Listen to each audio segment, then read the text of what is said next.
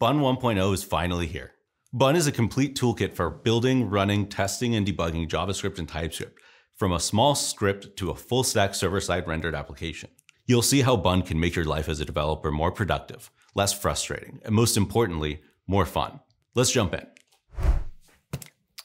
Bun exists for a simple reason. JavaScript is too complicated. Now, some of this complexity is warranted.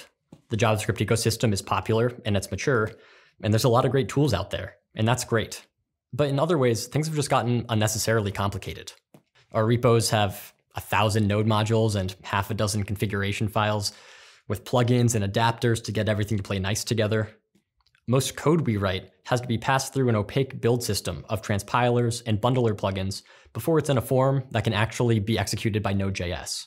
And to top it off, we're in the middle of a years-long and very painful transition between CommonJS and ES modules, each of which comes with different syntax and module resolution rules. Bun eliminates unnecessary complexity without throwing away everything that's great about JavaScript: the ecosystem, the conventions, the libraries, and the frameworks that we all know and love. There are a lot of tools in the Bun toolkit, but the crown jewel is the Bun runtime. Bun is a drop-in replacement for Node.js that's backwards compatible and can run TypeScript and TSX files, no dependencies necessary. But most importantly, it's fast. Now let's start small. If we run a simple hello world script, it takes Bun only 8 milliseconds. In Node.js, it takes 32. That's a 4x difference just to say hello. And if we're running TypeScript, things get a little trickier. We need to transpile our TypeScript file before we can even run it. With ES build, the time to build and run takes about 40 milliseconds. With TSX, that's 120. And with TSC, it's 350. That's 45 times slower than Bun. Now, of course, you're rarely running scripts directly with Node. You'll usually use a command like npm run dev to run your dev script. With Bun, you can replace any npm run command with Bun run instead.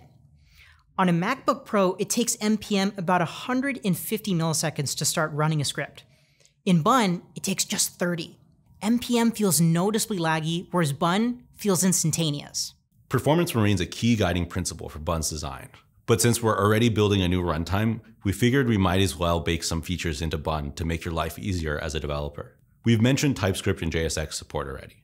These work out of the box with Bun. There's no dependencies required. In Bun, both CommonJS and ES modules are supported, and they work all the time. Developers have wasted way too much time worrying about incompatibility between CommonJS versus ESM. With Bun, they both just work. In fact, you can import and require in the same file. Bun has support for hot reloading using --hot. When hot reloading is enabled, you edit a file and it will reload your code without restarting the process. In this example, Bun is running a WebSocket server. When Bun hot reloads, the code is reloaded, but the connection stays alive. This way, your application updates instantaneously without losing state. Bun also has a plugin API that lets you define custom loaders. You can extend the Bun runtime to support things like .yaml imports. It uses an API that is inspired from ESBuild, which means many ESBuild plugins just work in Bun. One Bun enthusiast even wrote a plugin that lets you import Rust files in your JavaScript. The imported Rust file gets compiled on the fly and called using Bun's FFI API. Bun has baked-in APIs for the things you need most as a developer. Now, for example, if you want to read a file, you can just use Bun file. Bun file returns a file object. It has the same properties as the file API in browsers. But more importantly, this allows Bun to lazily load files only when you need it. When you're ready to read the content of a file, the object gives you a handful of useful methods for rendering in different formats. If you've used browser APIs before, this pattern looks very familiar. Writing files is also really easy. Use the Bun write API to write pretty much anything to disk. A string, file, buffer. You can even use an HTTP request. Bun writes 3 times faster than Node.js and reads files up to 10 times faster. Use bunserv to easily spin up an HTTP server. Bunserv is based on web APIs like request and response. This server can handle 4 times more requests per second than the equivalent in Node.js. And what about WebSockets? Bunserver is highly optimized for message throughput. Bun can handle 1 million messages per second, which outperforms the equivalent Node.js package by a factor of 5. Bun also exposes a publish and subscribe API for WebSockets. This allows you to easily broadcast messages to certain topics, with the same performance as if you were doing it in native code. Bun has built-in hashing. It even has support for password hashing using bcrypt and Argon. And that is just the tip of the iceberg when it comes to Bun's APIs. Bun is a drop-in replacement for Node.js, and it implements around 40 of Node's built-in modules. At this point, certain rarely used modules like dgram and inspector are not yet implemented. Others like the V8 module expose details of Node.js's internal V8 engine, which does not apply to Bun, which is based on WebKit. Ultimately, we're taking a very pragmatic approach to Node.js compatibility and focusing on the APIs that are actually useful to developers. So if you have an API server implemented with something like Hono, Express, or Koa, it'll just work. So will 99% of full stack applications, including anything built with a major framework like Next.js, Remix, Vite, Astro, and Nuxt. Of course, before you get started with any of those frameworks, you'll need to install dependencies. That's why Bun is not just a runtime. Bun is a Node.js-compatible package manager. It's a familiar experience to anyone who's used a package manager before. But trust me, you've never seen a package manager this fast.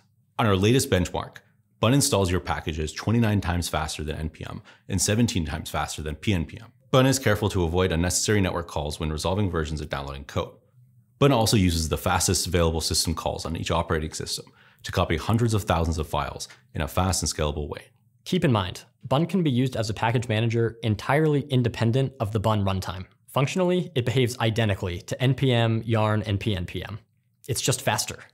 It reads your package JSON, downloads packages from a registry, and installs them into your Node modules folder where they can be discovered later by Bun or Node.js.